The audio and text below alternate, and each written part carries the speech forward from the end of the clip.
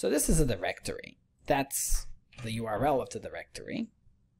And if you want to download it, you would just say git dir and download that. And download complete. Hello and welcome. This video is going to tackle a very common situation. Suppose you're writing a Python program and you need to download a resource from somewhere, like a text file or a JSON file.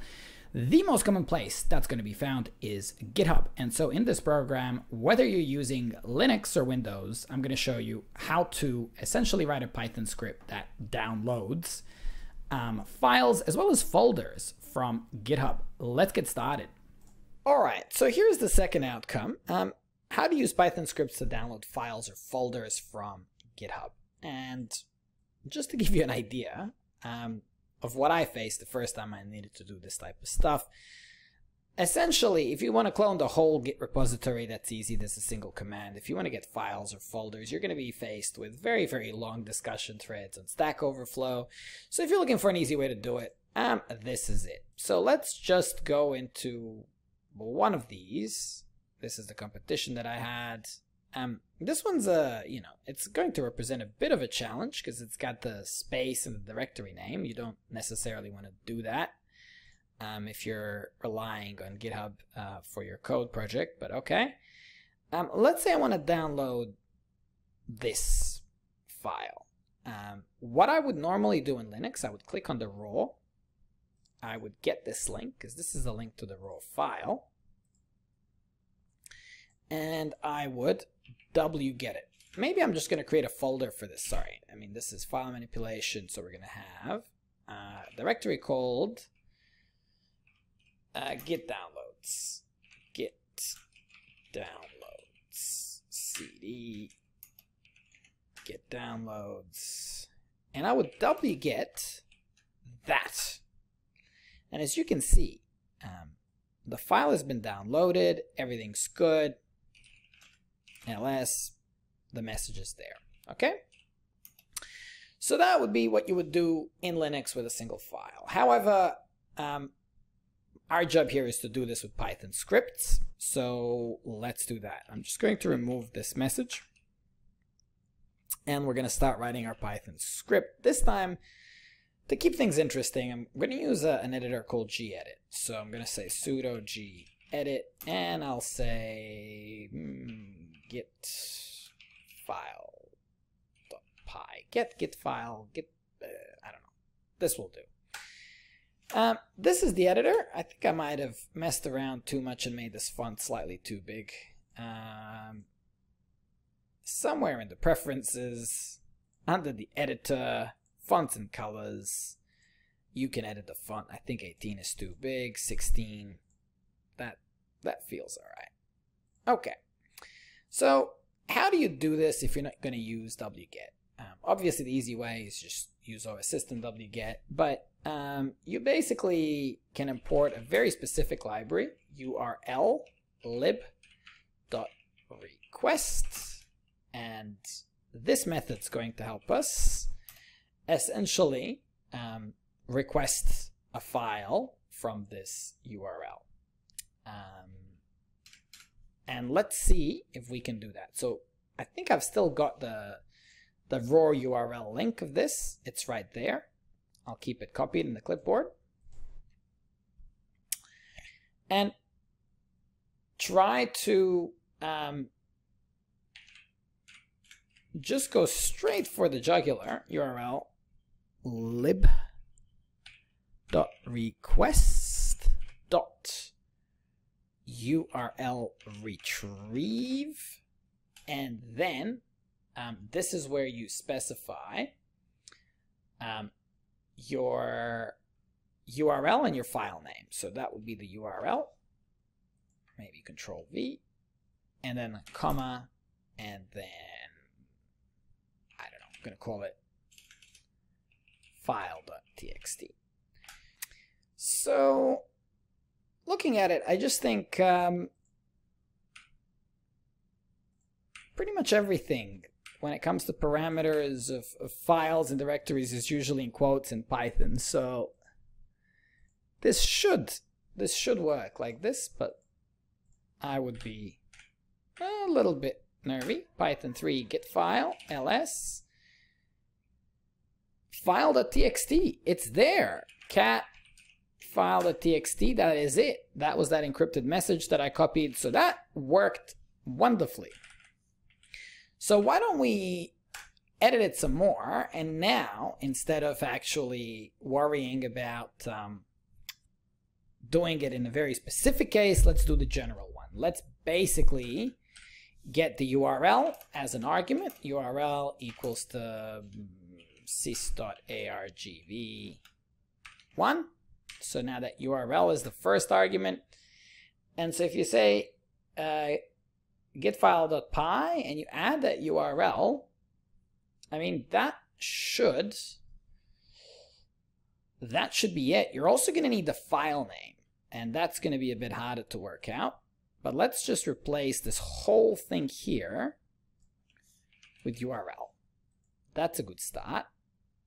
And now for the file name, you could basically split the URL. Like there's this thing called reverse split.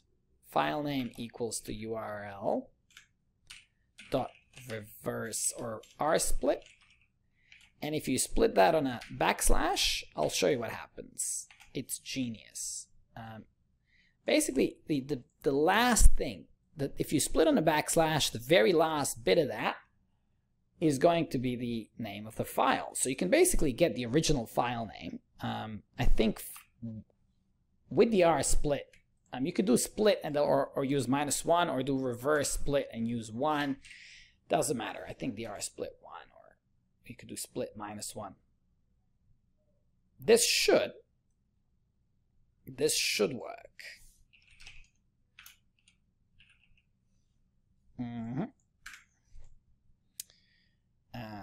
Save, close, attempt. Python 3. Now I gotta paste the URL. Copy, paste. Here we go. The ultimate success. Wait, it didn't. Oh. Nah, I mispasted it. Let me go into the raw 13𝗖𝗢𝗓𝗔𝗡𝗧.txt. So Python 3 git file, that's it. Here we go again. ls. Why is it still called file.txt? It's there. It is there, but file name. File name is that. It should be message 13𝗖𝗢𝗓𝗔𝗡𝗧.txt. And I'm going to try to split it and just do the last one on the split. Maybe I misunderstood something about the way rsplit works, because it's something I've never used before. So let's try this again. ls. There it is. So sorry about that. Just one more time so you can see the mistake that I made. I wrongly assumed that rsplit is pretty much the same thing as split, but in reverse. I have no idea, because rsplit 1 I thought was the same thing as split -1. Maybe it's rsplit 0. I'm not going to experiment here, but basically you could just use split -1. -1 refers to the last item in the list. So you split that list into a bunch of pieces, and the very last item is going to be the file name. And that's that. That works great. So the very last thing we're going to be doing is going to be to download a folder. And in order to do this, I will resort to using Linux commands. So I'll need to install something called gitdir, which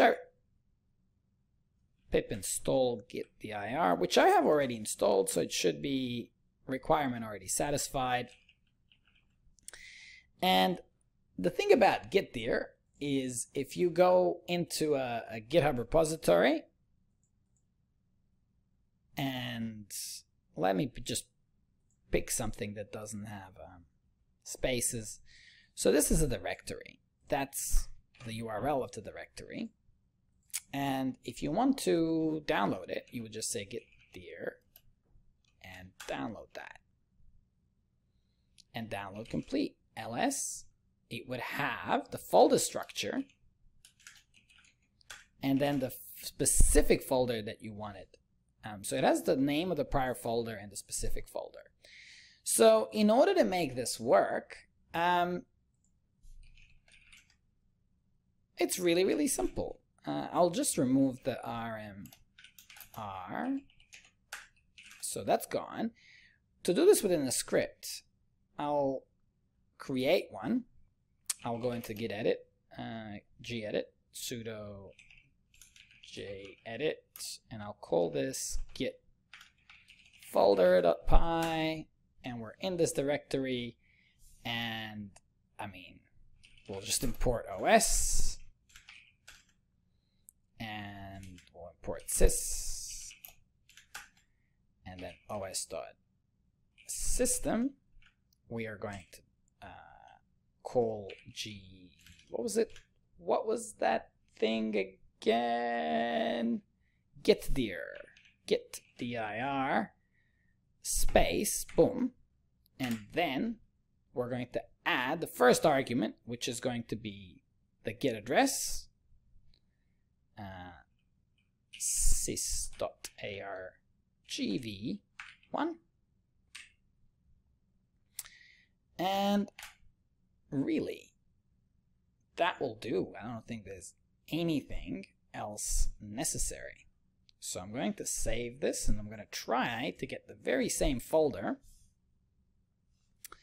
down using the script.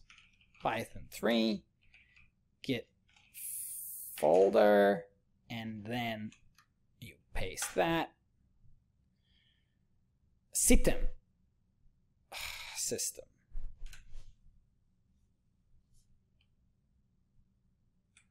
System. Save. Close. Here we go. Gigi. All right. I hope that I hope that your spelling's better than mine. I blame the baby. My wife and I just had a baby. I don't have that much sleep, and I find, while I can think clearly, my accuracy with things is off nowadays. So there it is. Voila. So we have downloaded files and folders with GitHub. All right. Well done for getting to the end of the video. I mean, at this stage, we're hanging out, and you should probably stay subscribed. Wait for the next one. So this is the repository where all of these Linux, Windows, file system style scripts are going to live. And these two, the file and folder downloader, are the ones we've done today. This is sort of a more advanced version that I've done in collaboration with my friend 𝗦𝗢𝗧𝗏.